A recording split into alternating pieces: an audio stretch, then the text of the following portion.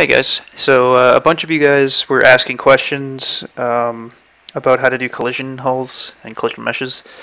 So I'm gonna do a little quick video on that. It's gonna be a couple minutes. I'm also gonna cover one other problem that I found people asking about, and this is actually why there was no VMT file made.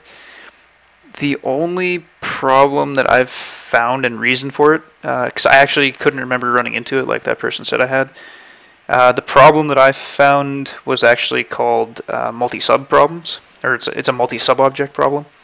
So the model, if you're importing it from somewhere else, could be using what's called a multi-sub object. And it basically means you can use multiple materials for one model. I'm not sure whether it's a Wallworm problem for exporting or whether it's actually a source problem itself, but either way it comes down to, instead of having like one image for diffuse for like wood in my case, and then having another for metal, for example, they basically do go on the same. They could go on the same TGA or PNG or whatever, but the way that they got rendered out was on separate ones because it was on a per material basis. So you have to kind of suck it up, and just to show what I mean, like, if you open up Wallworm, if I pick this model which has the multi-sub material on it and go into export VTFs, my VMTs are here, but my VTF file, the VTF file is not here. So if I close that and put my one where I've actually gone through and put all the textures together, so like now my wood and my metal textures are both here.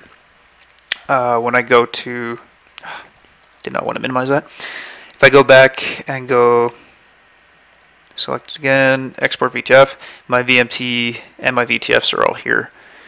So that's the only way I found to solve that. I don't know, like I said, if there's other problems that are related to it, but that's what I found. So I'm just gonna go with that. So on to the collision mesh. So I'm going to show the quick way that's probably going to end up being much more detailed of a collision mesh than you really need. And that's using Wallworm's quick hull. So for example, if you've got your thing selected and you hit quick hull, it'll make a collision mesh for you. And this is all fine and dandy. It's annoying for some reason it kind of offsets it like that. I have not figured out why it does that. It's probably like a pivot point problem or something. But yeah, so this would entirely work if you position it back where it's supposed to be relative to your model. The biggest problem is that it's pretty high poly for being a collision mesh, especially for something like a treasure chest. It'd be good if you needed it to be exact, but in most cases you really don't. You don't need it to be exact. You can get away with having it pretty low poly. So I'm just going to actually delete that, and I'm going to make a quick low poly one just to show the process. So we'll make a box here and just put it to about there. We'll just convert it to a knittable poly.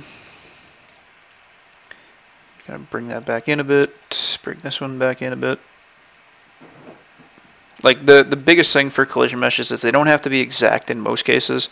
Like I said earlier, they just got to be pretty close. It's kind of an estimation. Like for ground and stuff like that, you want it to be fairly close, but other than that, you can kind of get away with it. So I'm just gonna kind of lazy it a bit here, and I'm gonna add 3 segments or wraparounds. I could make this much more low poly, but it's just to kind of show you guys how to do it. So I'm going to go like that, and I'll also, just for making it a little bit closer, go like that. So this would be a collision mesh if my chest was never going to open. For example, let me just hide this. If I wanted to go, let me just rename it actually. So if I, for example, when I was modeling this chest, I wanted it to be opened and stuff like that. I never got around to doing it. I never got around to making the texture for the coins and whatnot. But, for example, if I wanted to be able to do it and have a collision mesh for it, what I'd have to do is actually make several of them. So I could go and make it fairly low poly by doing like this to get one for that. And then for the lid, I'd actually have to go and make a couple of different ones. I'd have to make one for this area, like this whole wall piece, another for this wall piece. And then if I was going to make it, I'd probably do it in another 3 boxes or so, like one for these 3 panels, one for these top 2, and then one for these 3. Just pretty much the same way as what I did with the other collision mesh, but that makes it so that the collision mesh isn't concave, because most game engines will look at you like you're retarded if you give it a concave collision mesh. It just becomes a lot harder to actually figure out what to do with it, so you have to do something like that, and then most cases it has no problem with it because you've made it into completely convex collision hulls. But anyways, I'm not doing it that way because I don't want to, and I was just trying to explain why a different way you could do it, because I know somebody's going to ask, especially one of the guys that was, I think it was this one that was doing the car. Yeah, for doing the car, you'd have to do one for like the A-bar, one for the hood, one for the tires, one for the A-bar back here, one for the roof, if you wanted to be able to like get into it, run around and whatnot. So just so you're aware for that. Now that you have your, I don't want to listen to myself in double time. So anyways, so we'll just unhide that collision mesh again, and we will pick hull, and you see it picks up. So now it's not concave. We're gonna give it a mass of like, I don't know, 150 or something. Want to make it kind of heavy. I'm not sure actually if, I can't remember if 150 is heavy or not in Gmod or Source. For the fun of it, we'll give it a wood plank sound. That way when we crowbar it later, it actually sounds like a wood plank. And we'll just call it treasure chest. So we'll export the QC and model. We're just going to go through the same method that we did last time in the other 2 videos. So it gets exported, export the VTF. As you can see, my VMT and my VTFs are both here because I've got them all in the same textures this time. So that's just supposed to be up. So I'll go and get my uploader. Shampoo. And we'll go, and I already made a folder for this stuff, but because I was testing it out to make sure that I knew what I was talking about before I made the video. So we'll throw the one that we just made into materials, and we'll do the same with the models. So now we've got that. I already made an icon earlier, again, just because I was testing it out, so I'm not going to go and re-render it. If you need to know how to do the icon earlier, it's just you have to do a 512 by 512 image. It has to be a JPEG. That's really all there is to it. So we'll find the folder. It's on my desktop, and it's treasure chest. Set.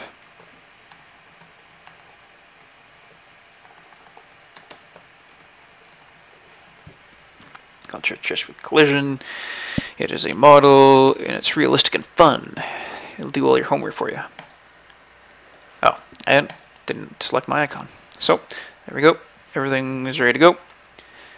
And let's execute this. And hopefully it doesn't make me look bad. Yeah, it's uploaded. It's all good. So, we're going to go to here. Check out my workshop page. Treasure chest with collisions here. And we will subscribe just to get it in, and we'll also make it public just for clarity's sake. Anyways, we'll go back, we'll go to Gmod. I have no idea what game bar is, keeps on popping up. And we will go to start a new game while it downloads my treasure chest. I just really hope it works again, because I did it before and it worked fine. So hopefully it doesn't make me look like a liar and make me redo the video. Again, anybody that saw my last videos, the script errors are still there because I haven't played Gmod in a while. So it's going to be under add-ons, and it'll be under treasure chest. And now you can see it's got weight. It's got enough weight that pulling it towards me hurt. And I can step on it from the other side because it's a little bit lower, or at least I could for a second there.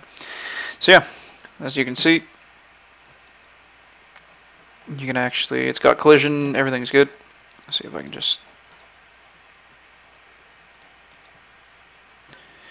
I don't know why it's stuck on the other side.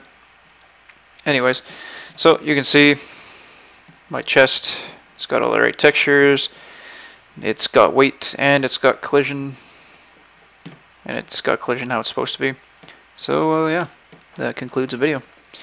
Let me know if you guys run into any problems. I will try to troubleshoot it, but again, like, this is pretty much just an extra button check when it comes to doing collision.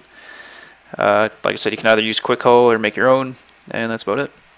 So yeah, if you guys have any other videos that you want done, whether it's making how to do modeling correctly. Holy crap. I'm totally gonna die. I don't know how I didn't die there. If you guys got any other videos you want me to make, let me know. I'll see if I can make them or not. I make no promises being able to get them done, but yeah, I'll give it a shot if I can make them. So yeah, hope you enjoyed it, and give me comments if you run into problems or want more videos.